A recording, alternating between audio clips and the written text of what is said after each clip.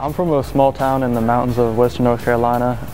I kind of hate it there, so I drove up here to go to the school, try and better my future, and then I'll be going back down to South Carolina in order for this Volvo training in Charleston.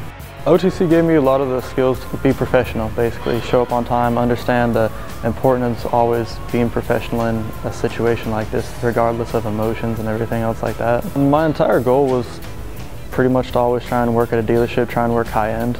Volvo reached out to me after you guys sent out your recruitment guide. I got an email from them. They're interested in me. I guess they seen my grades and my work ethic. I was excited about the opportunity because a training program like this was basically the entire reason I came up to this school. I finally got the acceptance letter. I was very excited. They're basically helping me out in my future.